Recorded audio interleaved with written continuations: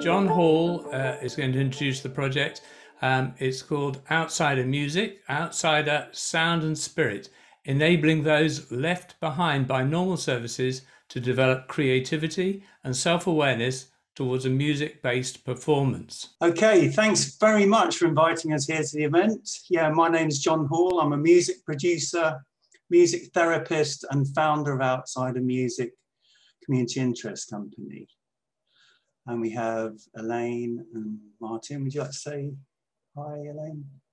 Hi, Elaine Collins. I'm a yoga therapist and psychotherapist and work in the mind, body and mindfulness space.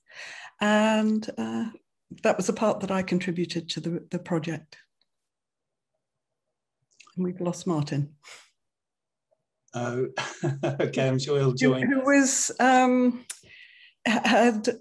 has a long background in the National Health Service as a commissioner for mental health services, and has been a huge supporter, particularly of John's work, but also in the bringing together of this, because in a way he saw the missing link in provision and was passionate from behind, pushing us to create something a bit different here, and has been incredibly supportive throughout. Yeah, so our project's called Outsider Music, Sound and Spirit, and it uses music and mind, body and spirit activities, as Elaine just said, to work alongside people struggling with mental health difficulties. Through song, music and the creation of a finished product, it helps people to build self-confidence, motivation, agency, and gives people something they can be proud of. It cultivates resilience, and through peer support, recognition and appreciation, people find themselves. I've done a lot of projects in hospitals and in the community, and I think with just music therapy, it can do great things. But what we wanted to do is extend the support for people through this project by integrating Elaine's mind, body and spirit work. And we were delighted to get the grant from the Emergence Foundation to run the project, and it's been great. And here's a short 5-minute video which shows some of the highlights of the work from the project. Aahista Aahista मुझे यकीन हो गया आहिस्ता आहिस्ता ये दिल यही खो गया गिरा गिरा You are my light, so bright, you bring me joy, fulfill my life. I need you in my sight, you bring me joy, fulfill my life.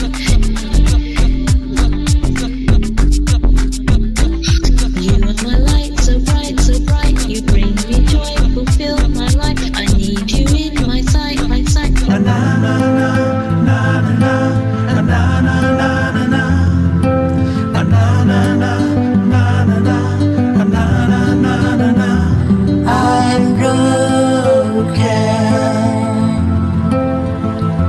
I'm broken. Now my life is broken.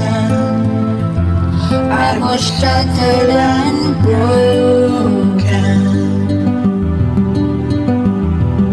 I just live my life only solo. My life is very solitary life. Only me, myself, and I, with my own solitude and my own solitary life. And it is like a solitaire ring. I keep going round and round and round, the same vicious circles and the same vicious cycles of repetitive habits that are making my own habitats. I keep repeating myself. I'm fat and I see it. If you're really cannot be fit, fix me and clear out the item. Red eye delusion, it helps me really very much. My whole life has changed through this project as I was working on. I mean, I had such little confidence at the beginning of the project. There was so much more confidence, and I realize now that when I was feeling very guilty about things that happened to me in my past that were quite bad. And now I have confidence to face those demons now. This time I'm fixing for the best. This is me. I'm here stitching for the side. Take a look at me. Precious brown nights, you can't fit me. Brought down my back just to ride it.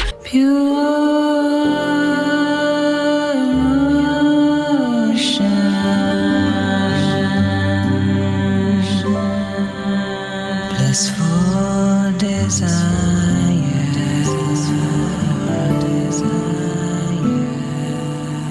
enter sunshine,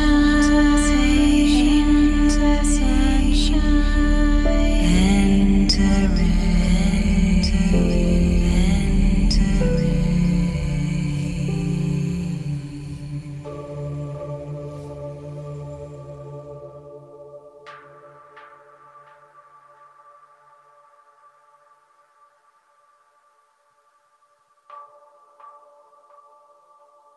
You've got to be there, you've got to attend, you've got to push through feeling alone and working alone in a room or wherever, and you've got to make it happen even though you're not surrounded by people. So it's not, you know, it's some level of resilience and discipline that I'm building, at least through this. And I reckon that when we do meet again, I'm going to be, for one, a little bit stronger for it.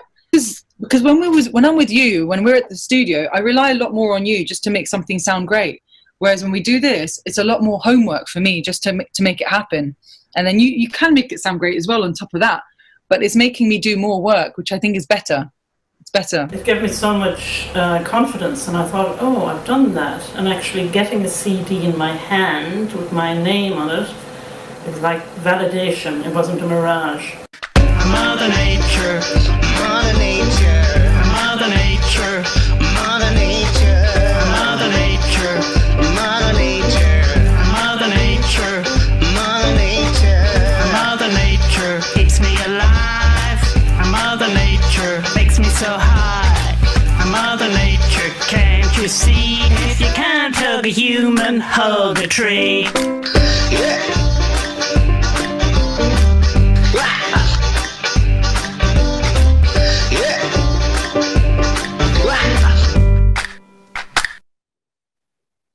So I guess from if I'd sort of say a bit about the music side, and then perhaps Elaine could say something about her work.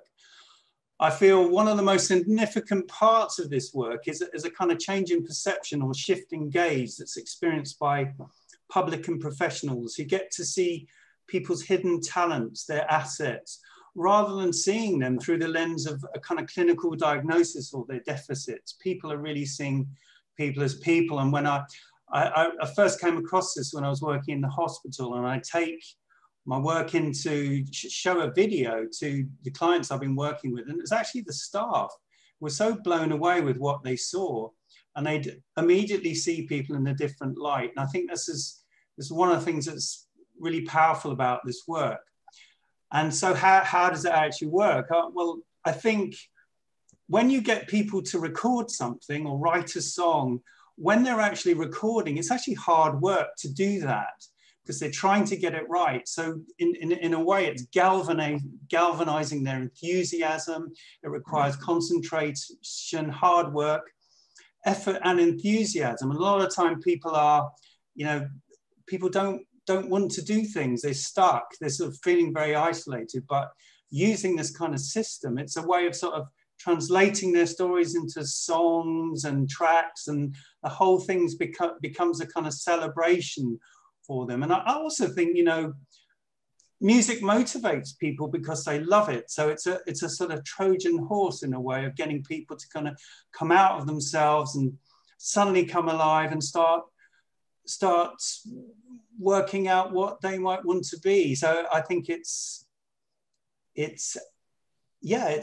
sort of taking them some of the way along. And then I think what we've done working with Elaine as well is putting something else around too. I guess perhaps you could say a bit more about that, Elaine. Yeah, I think what this grant did was it gave us some freedom to realise and build on some intuitions that we'd had as individual therapists working with groups and individuals, that, you know, we have the evidence base, we have the experience, but we felt that there was something more that could be realized by addressing the whole person. And, you know, in most organizational setups, you know, we're explicitly veering away from the spiritual, or, you know, we're dealing with managing emotions rather than expressing them. And so this really gave people an opportunity to explore all of that. And by working on the mind, body, and spirit simultaneously, I was doing a weekly class with them. And for people who would have found it actually quite hard to do a group endeavor at the beginning, in the online experience actually worked for them, because they could choose when they were on camera, when they weren't. And under the guise of you know, increasing our confidence, our breath work, our range of sort of presentation, we had several ways into the spiritual that was with the purpose of enhancing how people would come to the music therapy. And by joining up these different modes of support, I think we were able to deliver something sort of greater than the sum of its parts. And that was where our volunteers and also all the participants actually came together to create a community around these activities that weren't just isolated spots in the week. There were ongoing conversations. And we've seen that even since the official completion of the process, where we've got a next steps group that has continued under their own steam. And I think that's something, Martin, you've been facilitating, might want to say something about. Yes, I think that this project was able to reach a group of people who are often labelled by mental health services, but often really left behind, and to show that as well as music, there's the opportunity for people to connect as individuals and to grow as individuals through mind-body work, and by implication for other sorts of work as well. But it helps us to realise that just a single programme or a repeat programme needs to help people to continue that work, both recognising the importance of music and other forms of mind-body work, but also moving on to other forms of being themselves, demonstrating and living their skills and confidence in their community networks, starting off in their social networks, meeting people, maybe linking in through other community groups and sometimes mental health groups or recovery colleges and so on. Yeah, and I think for me, in projects I've done in the past, which have been mainly through music, I've always wanted this peer support and an ongoing thing to develop. And I think this project round is really, we're really seeing that happening with the agency and the people themselves to want to do things. And yeah, it's very exciting the way it's worked out. Amazing. Look, what a great project. You're getting fantastic comments coming up in the chat here about it. People love it. And, you know, music's got such power to go to places that other things don't really, isn't it? It's like one of those amazing left field things that gets past other, you know, places that other things don't.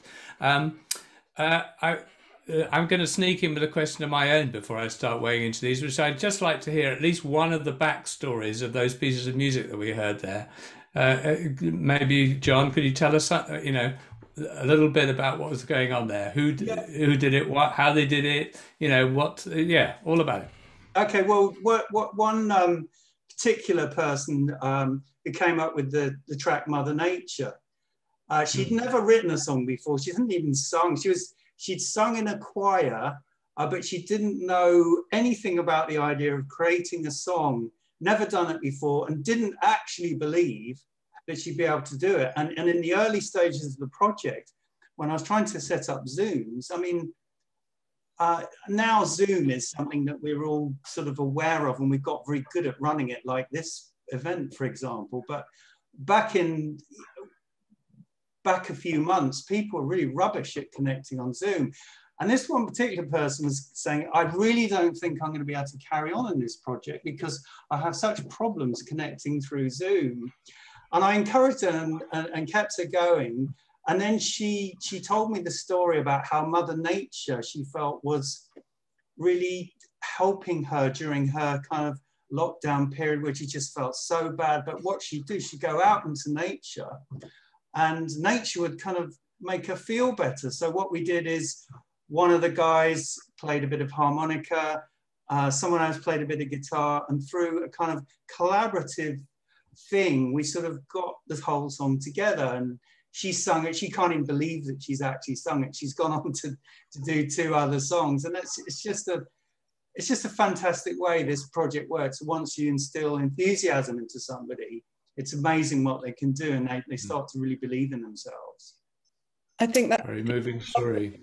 Example of how the two things came together as well, because we'd been doing visualizations about our safe places and the places where we feel joy inside ourselves, and seeing some of those themes then cropping up in the music that people were creating sort of was real validation of bringing those modalities together. Amazing. So look, let's weigh into the chat here.